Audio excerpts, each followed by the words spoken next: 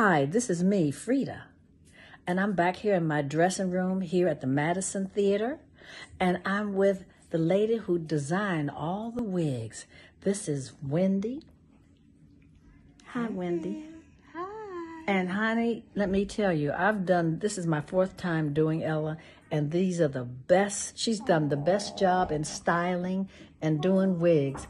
And I'm not putting anybody else down. I'm just saying that you hear, they call them 5 minutes. Yeah.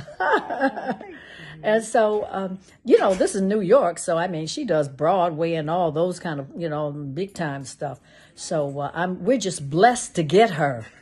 We are. So I kind of like this. I'm playing Ella Fitzgerald, the First Lady of Song. And this is our opening night.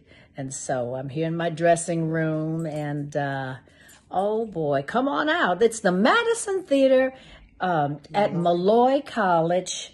And this is Rockville Center, New York. It's right outside. This is in Long Island. It's right outside of New York. Okay? So come on out. Tell your friends and everybody. It's really good. The cast is superb.